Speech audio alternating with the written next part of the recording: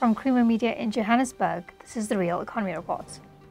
Vehicle manufacturer Mahindra South Africa in August celebrated the milestone of having its 20,000th locally assembled Pik Up bakkie rolling up the line, as the company gears for its next phase of growth in the country and looks to initiate localization. Tasneem Bulbulia tells us more. The achievement was celebrated at the company's semi-knockdown or SKD assembly plant located in the Dubai Trade Port Special Economic Zone in KwaZulu-Natal, where the Pik Up cab units are assembled. Mahindra South Africa Logistics Head Arnold Reddy expands. Basically, we are celebrating our 20,000 unit. It's the inauguration of our 20K unit that actually rolled off the line. So it marks Mahindra's position in South Africa. We've set up this plant in 2018. So over the 6 years, this is the fruits of the plant. And it's been an incredible journey. We started producing roughly nearly 200 units per month. As it stands today, we are roughly around about plus minus 700 units per month. We've partnered with AIH. AIH is our service provider for the assembly of the vehicles. The daily capacity of the plant is at 36 units, both out from the plant and also collection of the units into our storage facility. AIH is a consulting firm.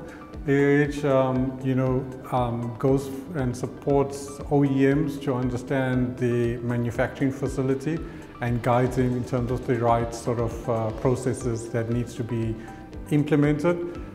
Mahindra has a dealer network of 90 dealers in South Africa. We are based in Gauteng as head office. We have recently now moved our stocking operations closer to our plant. We now have our stockyard that's going to be with our new service provider in Camperdown. From there, we intend to improve our deliveries to our dealers and also at the same time reducing ultimately our cost in terms of how we serve our customers. Reddy expands on the location benefits of the plant and its socio-economic impact. Well, some of the benefits is being part in the Dubai Trade Ports. It's the special economic zone.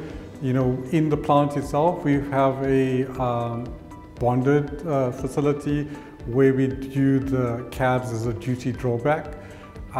We also have the benefit of being close to the airport. I think there's no load shedding, so that ensures the plant is manufacturing 24/7 without any minimum disruptions.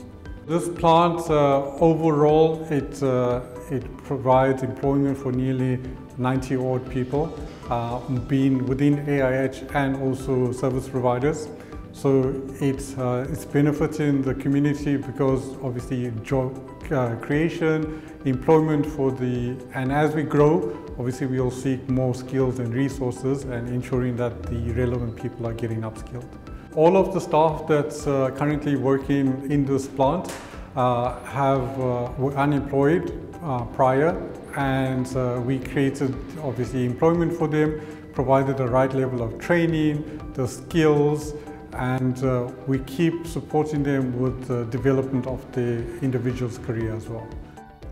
SKD production entails assembling imported, already assembled component subsets into a completed vehicle. The plant currently receives these subsets from Indian headquartered Mahindra Group, and assembly takes place locally. As such, there is currently no local content in the components, and Mahindra is looking to change this. Reddy expands. Our ambitions is to start with local content as early as October. We have a few items that we want to start doing in local content. I don't have the exact percentage, but we would like to scale up and see maybe at least 5 or 10% into a local content in the future. Reddy outlines the company's journey in the country to this point and its future plans. So Mahindra, started in 2004. It's our 20th. Not only is it 20,000 unit, it's also the 20th year anniversary of Mahindra in South Africa. It's we started in 2004, and over the years we've built that brand, and we built it in a very reputable manner. Mahindra grew sales organically, ensuring that we're able to meet the customer demands. And we see with the launch of the new models that will be coming, we anticipate that now we are entering into the next phase of Mahindra in South Africa. It's the next step, re-energizing the brand. So we are seeing built on a very strong base. Mahindra has built its reputation over the years as a very durable product. And this is the rebranding of Mahindra in South Africa, I would say. The new products that we are bringing in is, we'll be launching the model called the 3XO. So this will be launched in October this year. And we will bring a refresher of the XUV 700 model. This model has been existing, but now we're bringing a refresher, a sports edition, stealth mode. So these models will now be launched in October. The company is also breaking ground on a bigger plant, which will also be located in the Dubai trade port. Reddy expands. The facility will be producing nearly about 1,300 units per month. So we're anticipating plus minus average about 60 odd units or 70 odd units per day. That facility is going to be much bigger, more space, so we intend to improve in terms of the stock holding in the facility itself. That's Creamer Media's Real Economy Report. Join us again next week for more news and insights into South Africa's real economy. And don't forget to listen to the audio version of our Engineering News daily email newsletter.